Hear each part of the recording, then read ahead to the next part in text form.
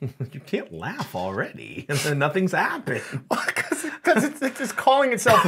It's calling itself Guy Ritchie's The Covenant, which means this movie must suck. Yeah, it's just like... I mean, when you're trading on the director's name in the title of the film... And I can't even think of any good Guy Ritchie They didn't even call it Steven Spielberg's The Fabelmans. That's true. I can't actually think of, though, like, a good Guy Ritchie movie. I would have to look up his movies. I'm sure I've seen him. Is he the Ocean's 11?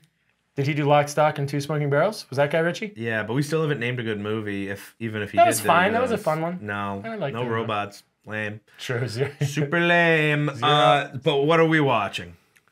Guy Ritchie's The Covenant. Guy Ritchie. We were a little subtle. Yeah. Not just anyone's The Covenant. Are there any other titles where they do that, where they put like the director's name? Not usually the right. I don't know if about the director. I know sometimes they'll do it with like authors. Bram Stoker's Dracula. Yeah, or Mario Pugliacci. Yeah, Mario Pagliacci's The Godfather.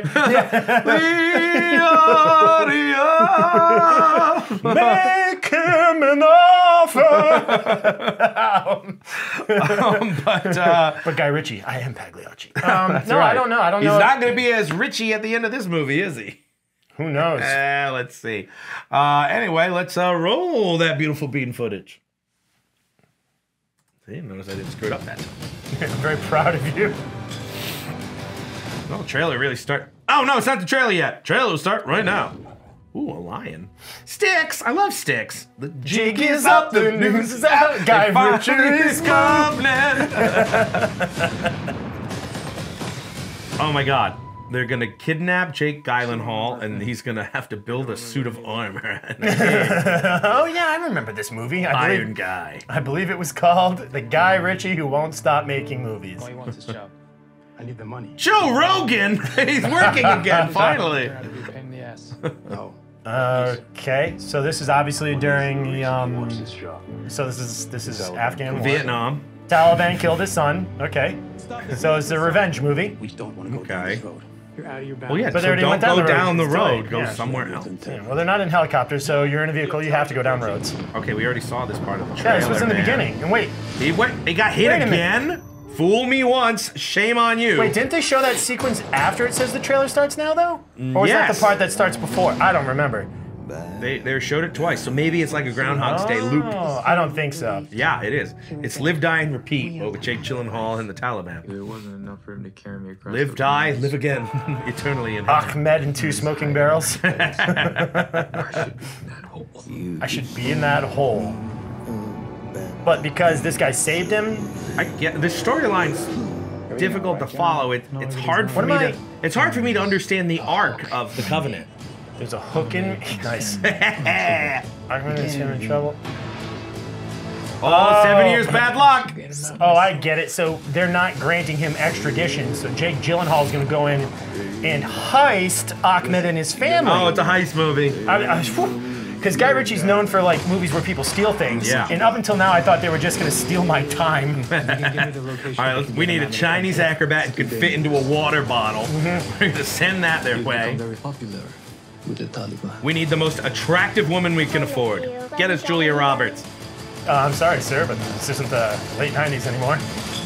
I said what I said. Boom. So thrilling. Thrilled. I wouldn't be. Jarhead 2. Yeah. Jarheader. Jarhead, the final chapter. Jarhead lives. Oh no! Jarhead takes Manhattan. Guy Ritchie's The Covenant. Oh, directed by Guy Ritchie. You know, that explains a lot. I wonder what Covenant he had to make with the producers to make him. Well, it is kind of a heist movie, I guess, but it doesn't look very funny. No, it doesn't look very interesting either. It really feels like it's going to be dull. I mean, I kind of like war movies. If Guy Ritchie wrote a stage play and they're adapting it from his stage play, that's another time when they put people's name on front. It's like Saving Private Ahmed. Yeah. Yeah. Find enemy lines and get him out of there.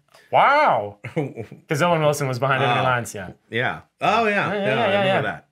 Remember Enemy at the Gates? Wait, that was a sniper movie. Yes, it was. Yeah, I remember that. That was based on the book War of the Rats. It was a pretty good book. Yeah. And that's something you just learned. Internet. There you go. Actually, they already knew that. That's true. I probably won't see this, and it would have to be a hell of a rainy day, man.